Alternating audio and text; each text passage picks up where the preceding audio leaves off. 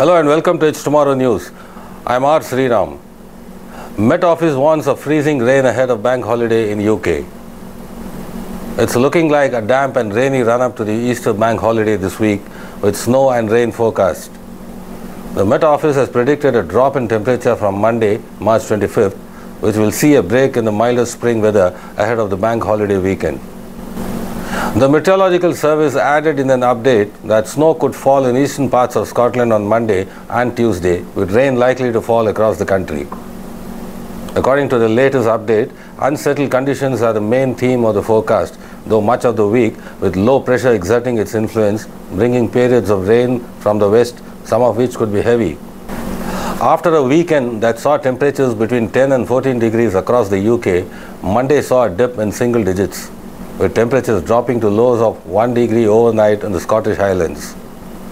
There was also a warning of increased winds throughout the week, making the temperature even colder.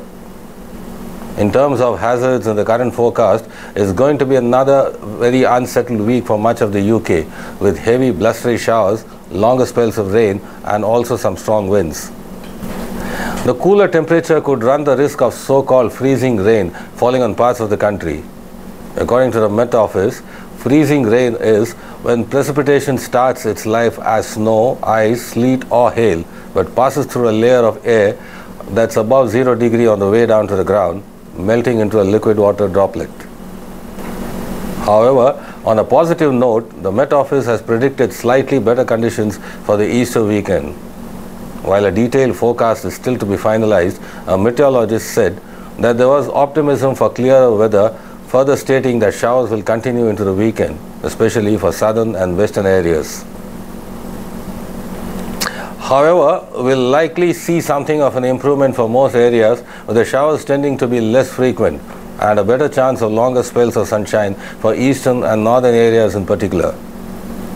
It will also become less windy and temperatures should start to trend upwards, feeling quite warm in any sunshine. That's all for now. For more weather news updates, stay tuned with us on It's Tomorrow News.